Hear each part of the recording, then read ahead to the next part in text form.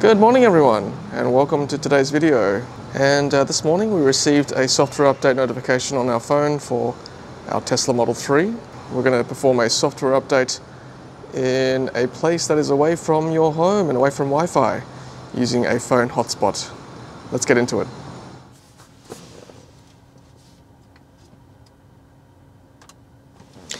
Okay, so as I said, we're away from home at the moment on a road trip. But that's not going to stop me showing you today's software update video. So how you'll know you've got a software update is a little yellow arrow here in the top left corner. And I think at the moment I've actually got Wi-Fi signal because it's automatically connected to my hotspot. So let's press that.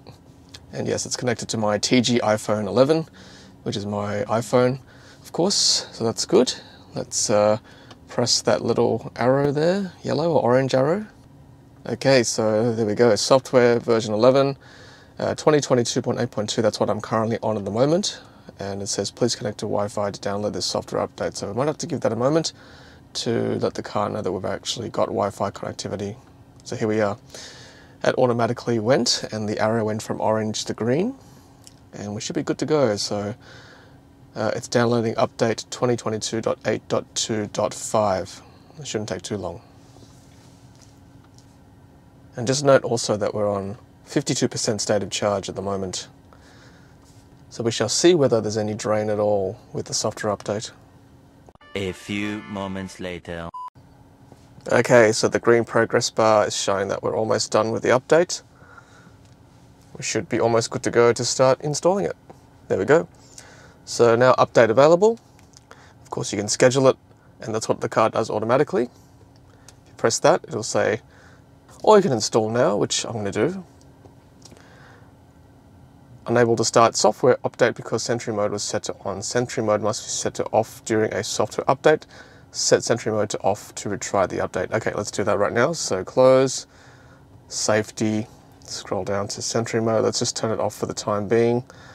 There we go. We don't want to turn it off permanently because I'm not at home at the moment. We're just in a public car park. So let's go back to software update, install now.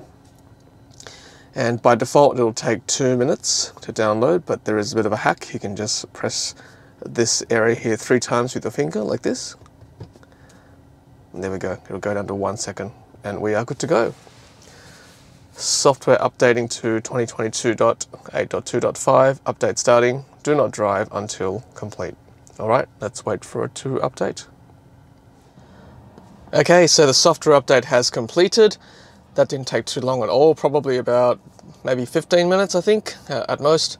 And that gave us enough time to head upstairs for a quick breakfast in the apartments we're staying here, and then back down again to tell you about the release notes. So, 2022.8.2.5.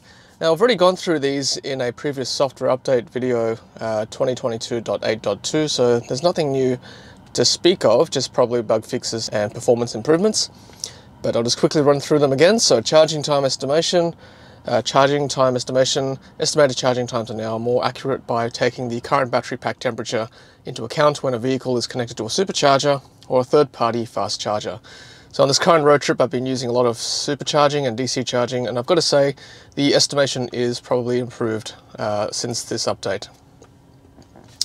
Vehicle preconditioning, accessed via the Tesla app, will now remain active up to 30 minutes after a door is opened, making it easier to load your vehicle without affecting climate control. So I think this is good where if you need to put the kids into the car or load shopping or load luggages or suitcases into the car for a trip, the conditioning will continue to happen for 30 minutes after the first door is opened if you've been preconditioning your car.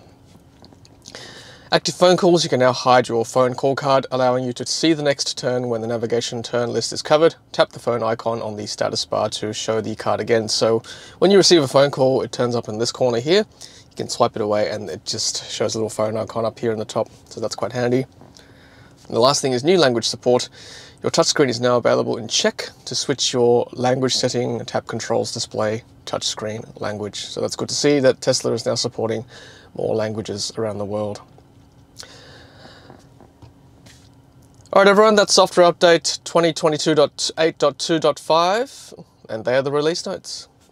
And also don't forget to put Sentry Mode back on as well after you do this, particularly if you're in a public car park. So let's go back to safety, scroll down, Sentry Mode, let's put that on again. Okay everyone, that's software update 2022.8.2.5 and showing you how to download it without Wi-Fi, just using a hotspot from your phone, and also turning off Sentry Mode as well to install the update. Hope you enjoyed that, and I'll see you at the next software update video. And as always, happy charging!